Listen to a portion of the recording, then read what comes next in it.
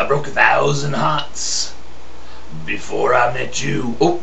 I keep forgetting, no intro. Sorry. I don't know if you've ever watched the TV reality show Big Brother. When it first started, I enjoyed the first episode.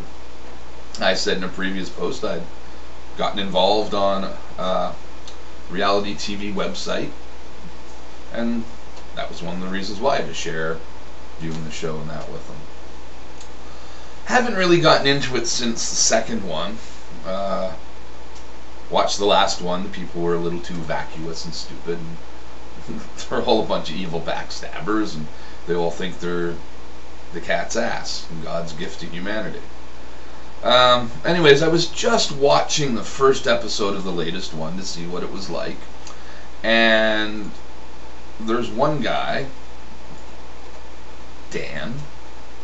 He's a Catholic school teacher, and another guy had introduced himself, so of course Dan went off to the black room where they can talk to the camera and no one can hear them.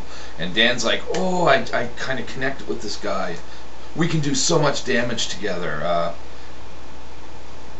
Basically saying that he will act very counter to his religion, but hey, it's okay because once the show's over, I'll go do confession and then I'm fine.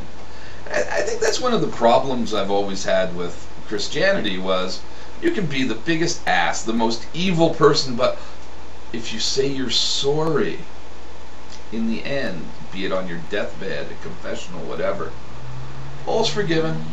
Doesn't matter what you did in your life that was so evil, you are now forgiven. It's probably why I like the idea of karma. More of a Buddhist or Hindu idea. Hindus have the wheel of karma too, I believe. You know, and it's the good you do and the bad you do in your life, in the end, were you more good, more bad? Do they balance out? Just this quick, easy fix. And, I mean, face it, today in the West, that's what people want, the quick, easy fix. Quickie divorces, quickie marriages, quickie annulments, quickie trials. To me, it's kind of ludicrous. If a person is a Catholic school teacher, considers themselves to be a devout Catholic, then why brag that you're going to break the commandments? But it's okay, because, you know, I'm going to apologize for it later. That whole idea of the easy out just irritates me. Frankly, if the guy had said that to me, I'd want to smack him upside the head. Evidently, his beliefs aren't that strong. If he believes he can just do that, then they don't matter.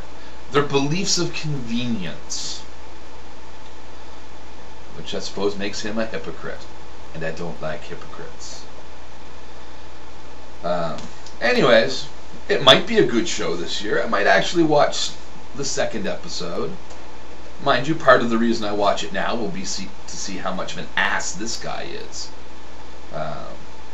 But no, anyways, this probably should have been a rant instead of a Flint's Follies, but my folly is I like to watch Big Brother, or I used to.